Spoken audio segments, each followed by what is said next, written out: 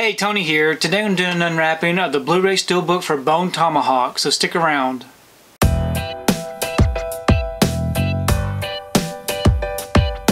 So today I wanted to do an unwrapping of the Bone Tomahawk UK Steelbook. Here's the front, and here's the back. If you'd like to read up on it, check out these extras, you can go ahead and pause and do so. I'm going to go ahead and remove this from the wrapper and we can take a close look at this Steelbook. If you get the wrapper off and the J-card removed, here's the front of the Steelbook.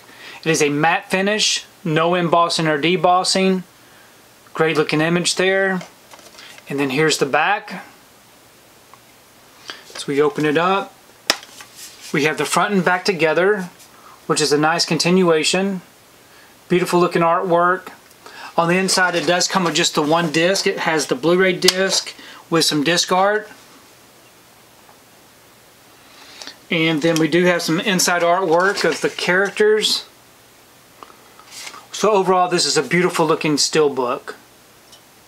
So I'm very happy to have this Steelbook in the collection. I know I bought this one from Zavi. I believe it sold out pretty quickly. I never did get around to opening it up.